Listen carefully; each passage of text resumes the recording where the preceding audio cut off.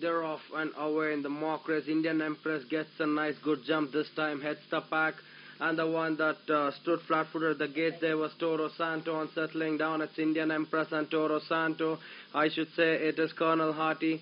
On the outside is Green Channel. Around the far turn, the one that's traveling really wide on the course, there is Country's Pile One being joined on the inside by Alexander Dumas. Down the rail, there is Blair Neystone. Half seas is traveling 6-7 wide off the fence. Then we have the other runners of Alberetta. Back to the leader, it's Indian Empress calling the shots close to about a length in front of Green Channel.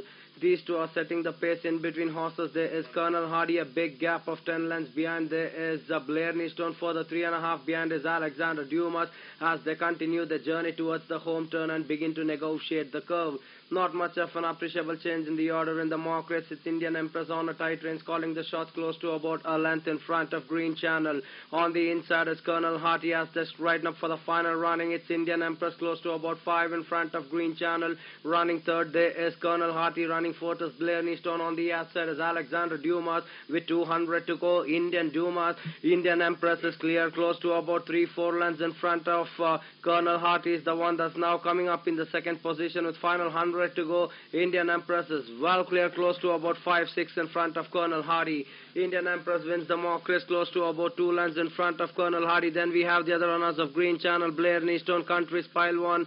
Then we went back to Alexander Dumas, Alberetta, and ending up last there was Willpower, and the one that finished out of Willpower was Half Seas.